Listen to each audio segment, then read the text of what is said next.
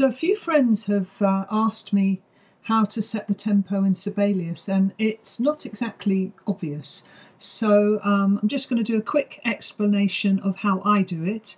Other people might do different things, but this is what I do. I'm working on a MacBook Pro, and this is Sibelius 8. So I'm going to click the bar, highlight the bar that I want the tempo change to occur. I go up to text, I go to styles, I go to Metronome Mark, and then you'll see a flashing cursor here. At that point you do Control click, and up will pop this little menu, this handy menu with lots of things in, by the way, to use.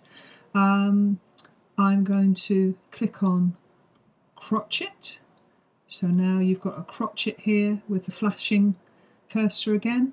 I'm going to press equals, and I want it crotchet equal 145, and I'll click somewhere else, and hopefully it will now be in crotchet equals 145. Let's see. Yeah, perfect. Hope that's useful. See ya.